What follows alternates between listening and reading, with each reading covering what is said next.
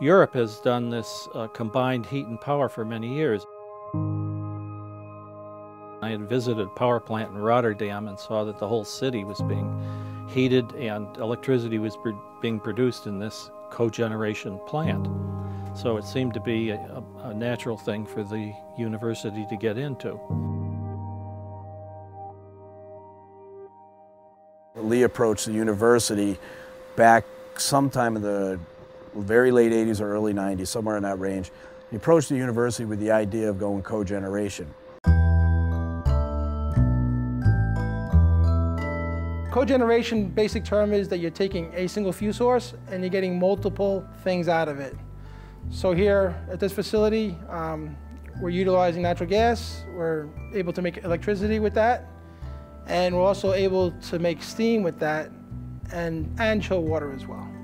At this time, this was back in 1993, I wrote a letter to the president, that time it was President Hartley, saying that we ought to look into having our own power plant because there was a brand new thing coming on in the last 5 or 6 years, again back in the 90s, talking about combined heat and power.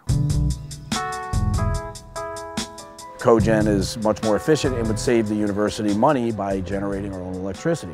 We're paying almost 20% of the operating budget for the university in electrical charges. So if you generated your own electricity, it would be cheaper. The interesting thing was that the power company that was in charge at that time, Northeast Utilities, got wind of my proposal, and I was taken out to lunch by a vice president at Northeast Utilities and he said perhaps it wasn't a good idea, and shortly after that Northeast Utilities dropped our electricity costs by 10%, and that sort of did away with it. But finally, beginning around the year 2000, they realized that if you're going to build up the university this much, this is the way to go.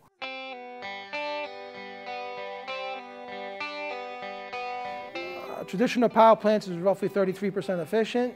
The plant is about 85% efficient, and every year, we prove ourselves more and more efficient as we learn the plant better. Even though it's been operating for 10 years now, we're looking at ways to cut costs, be greener, keep it cleaner, and save more money. We're not a traditional power plant selling power to the grid. In an environmental sense, the CO2 emissions and so on have been cut in half. It's using wastewater, it's using the cleanest fossil fuel we have, and the CO2 emissions are as low as can be. It's a vital part of the campus. It's vital.